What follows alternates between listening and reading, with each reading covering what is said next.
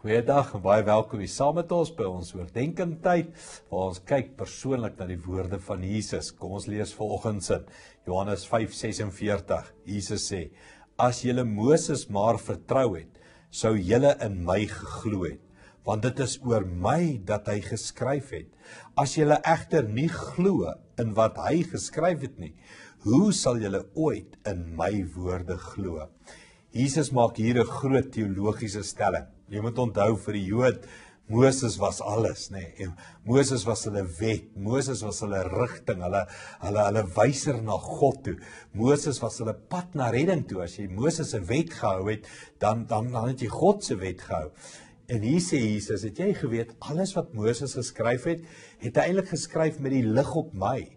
Met ander woorde, die 10 gebooie is eintlik 'n prentjie van wie's Jesus, en hoe Jesus die wet kan onderhou, en hoe Jesus die Vader alleen sal eer, en hoe ek net in Jesus al daai goed kan doen.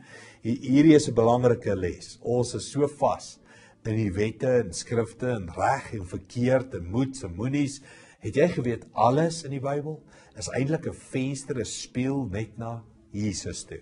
So hier is die vraag: het jy 'n verhouding met die Bybel, met Moses, met die wette, die 10 gebooie? Het jy 'n verhouding met jou kerk, jou godsdiens, of het jy 'n verhouding met Jesus? Dis wat Jesus sê. Hier's ek.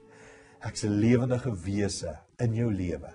Jy kan met my 'n verhouding hê, en ek met jou, en dis die ewige lewe, dat jy my ken en 'n verhouding met my het.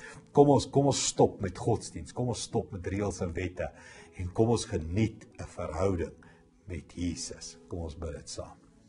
Hemelse Vader, Kersfeestyd, Immanueltyd, Jesus het hier kom leef by ons, sodat ek 'n verhouding met Jesus kan hê. En dis vandag my gebed, Here, dat ek nie 'n verhouding met kerk en godsdiens en wette en reëls en Moses sal hê nie, maar dat ek 'n verhouding met U, met Jesus sal hê. Dankie daarvoor, dankie Jesus, dat U my vriend is, my redder is, my verlosser is. Dankie daarvoor, in Jesus naam. Amen. Onthou ons livestreaming, jy kan dit omtrent oral op die internet kry, soek dit, en dan kan jy ons dienste ook môre volg, ons eredienste. Goed gaan, sien jou weer.